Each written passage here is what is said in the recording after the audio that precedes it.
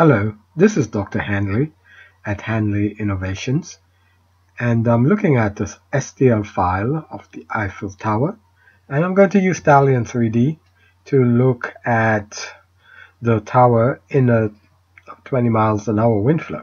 I start by setting up the CFD grid, which is about 500,000 cells, and then I set a boundary condition that allow for ground effect at the foot of the tower.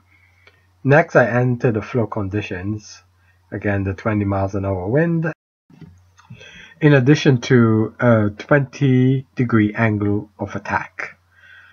Once the flow conditions are set, I simply just click on the CFD solution menu and click on generate the grid and solve the flow. Once the flow is solved, I can look at the flow around the tower. I can look at streamlines. Here I have two rakes where I have looking at some horizontal and some vertical lines of flow. The solution shows that the flow is well resolved through this complex structure using the Hanley Innovation surface treatment.